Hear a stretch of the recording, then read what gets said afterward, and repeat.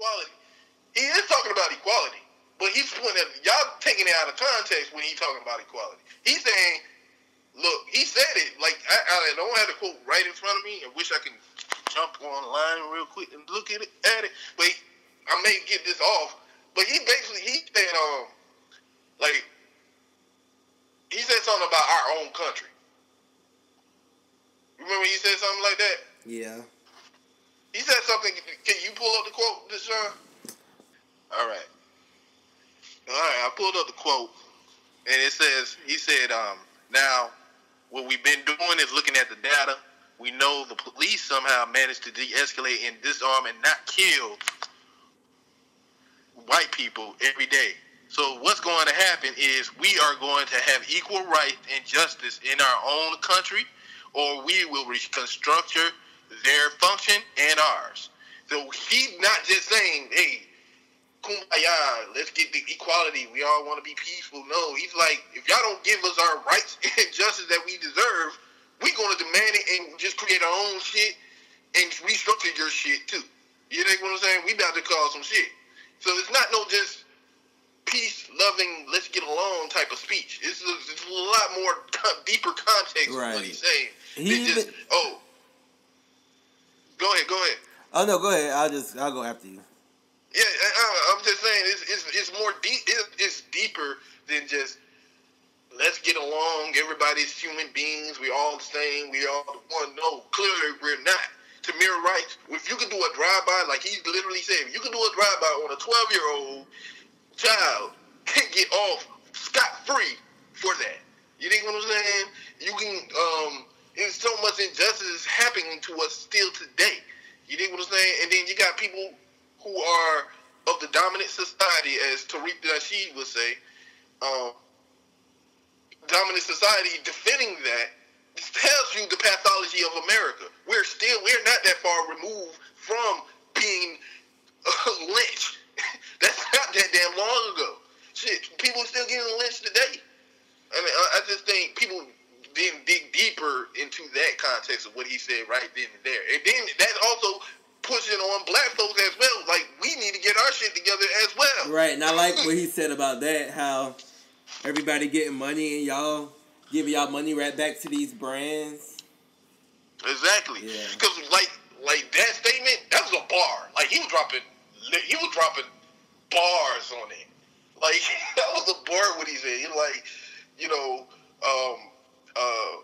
we spent centuries in praying for the brand that would put on our bodies. Now we're sitting here trying to get brands to put on our bodies when our ancestors were praying for the brands that would put on their bodies. Right. Now we're seeking for the same people that put the brands on our ancestors' bodies to give us brands.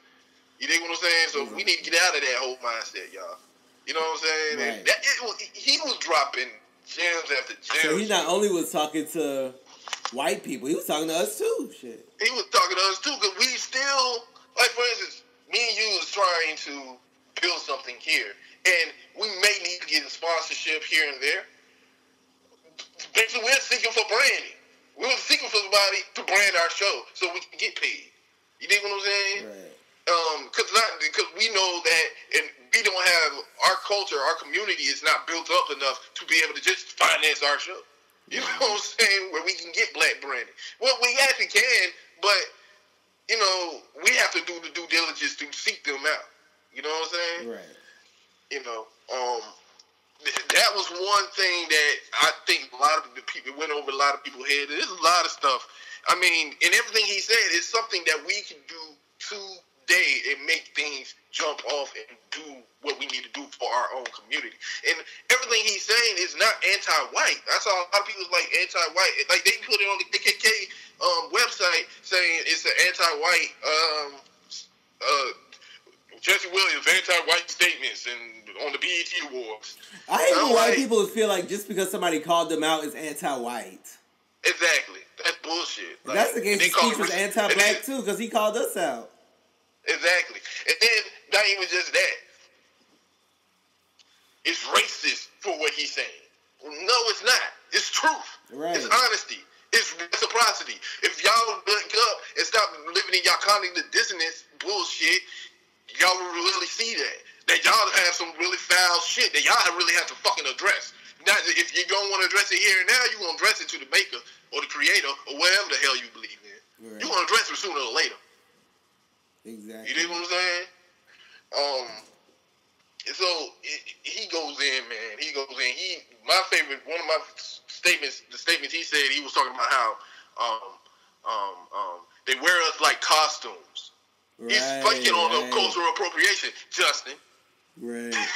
You know, that was directly toward Justin Timberlake, and he even said, if you have a critique and you don't have a history of standing up against the oppression of our people, then sit down, don't say nothing. Justin, Whoopi, you know what I'm saying? Right. Where's your resume for standing up for the oppression? You're just a symbol. That's not good enough. You just got money. That's not good enough. He says it. He calling y'all out, and y'all just up in your feelings because he called y'all out. That's why y'all speaking out like that. Now, Justin Timberlake, his whole statement, I'm not too mad at it. I'm like, you know, he should be inspired by that. Anybody should be inspired by that. Right. But when he came back and forth with the old dude, you know, he could have just left it alone. Yeah, why he even responded to that troller? Because this the thing. Justin Timberlake is more famous than Jesse Williams. Just be honest. He's more famous than Jesse Williams. So Justin Timberlake making that statement, now everybody talking about. We're talking about Justin Timberlake. We're not really focusing on what Jesse Williams had to say. You dig what I'm saying? It's a distraction mechanism. Oh, you think he did that on purpose? No, I don't think he did that on purpose. I don't think he did that on... I ain't going to say he did that on purpose, but I think the media and everybody else jumped on it on purpose to do a distraction. Right, exactly. You dig what I'm saying? And I don't hate Justin... Well, I ain't going to say I do. I don't like Justin Timberlake, but I don't hate Justin Timberlake. I mean... I just don't like what he did. He's very average as an artist. You know, that's just my opinion. A lot of people love him. White privilege. He definitely. I mean, definitely. Just to be honest, that's the whole thing. It's about being honest. Everybody want to kind of, we got to make white people feel comfortable, so we can't really attack him like that. He kind of went hard, so we got to kind of smooth it out. Like, no, let's just be honest. It's not about hating somebody. It's not about bashing somebody just for the hell of it. No, we have a legitimate reason we're saying. We have a legitimate truth to tell this. You know? So, people need to sit down with that. And, you know, got Stacey Dash, old coon ass. Her ass. She's always coming out the woodworks. This hell for talking about, I said it before, you know, BET is racism, is racist. This is the thing. If you have, BET is owned by a white network. So you're basically saying that white network is racist. Right. That's what you're basically saying. And then every other group has their own niche programming. Right. Latino people got their programming. The Asian people have their programming. They got their own stations. You got women. Y'all have your own programming. Homosexuals have their own program. Everybody has their own niche programming because that's what people are into. People go into their own. People want to see something that look like them. And relates to them. Yeah. That's the reason why BET was created by, what the name is? Johnson. Bob Johnson. Bob Johnson. That's why he created it, because back then, we was not seen anywhere. If we just leave it to white people, just do everything, and we're all one, and everybody has a connection to the thing, it's like, okay, but what's the difference in culture? Everybody has different cultures, and different cultures have to relate to them, and people ain't just going to watch TV just to try to be all one. We don't watch TV to be one. We watch TV because we trying to be entertained, trying to see reflections of ourselves. Right, that's true. So, sit down, Stacey. You done tarnish your whole thing. Right, just sit down and shut up. Shut the hell up. Forever. You know what I'm saying? And Jesse Williams told you to shut up, but you ain't going to shut up. He know that you ain't going to shut up, so we ain't going to give you too much publicity on that, but just to let you know, sit your ass down, shut up.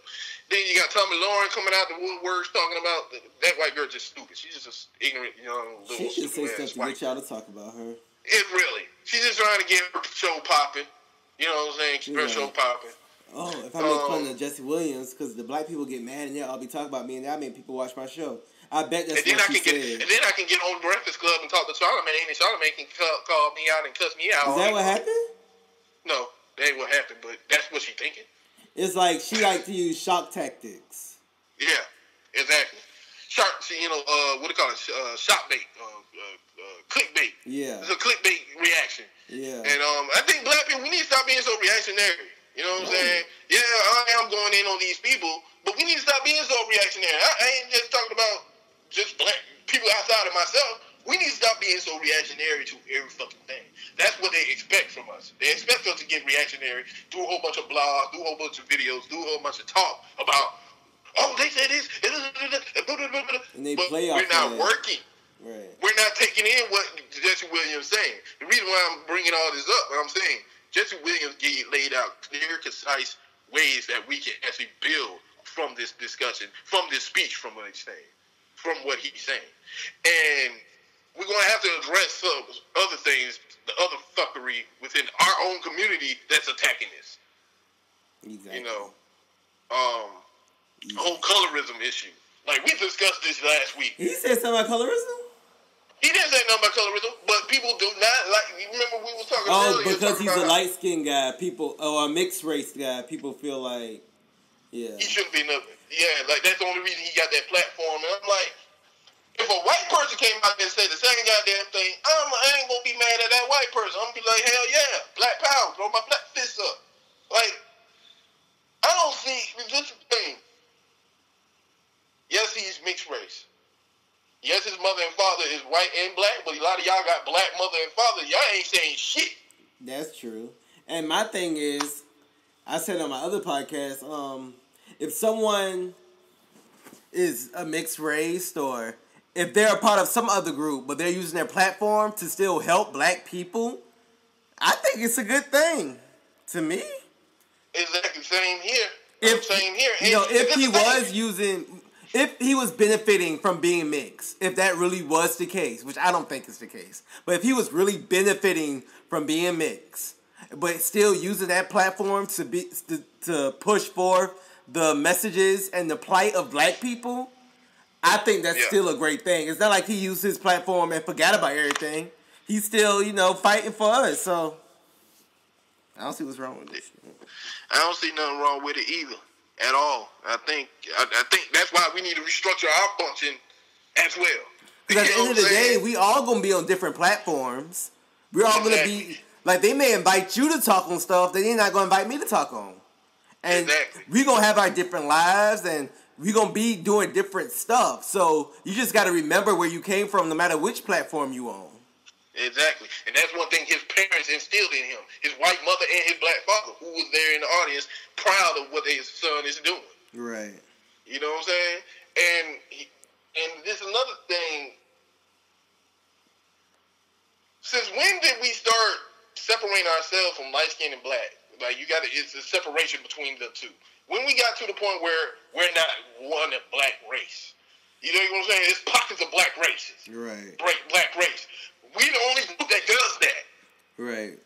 The last thing we need is more separation. Even though beforehand, white people, it was like, okay, we got the Italians, this and this and this and this. But in African American culture, it's light-skinned blacks, mixed race blacks.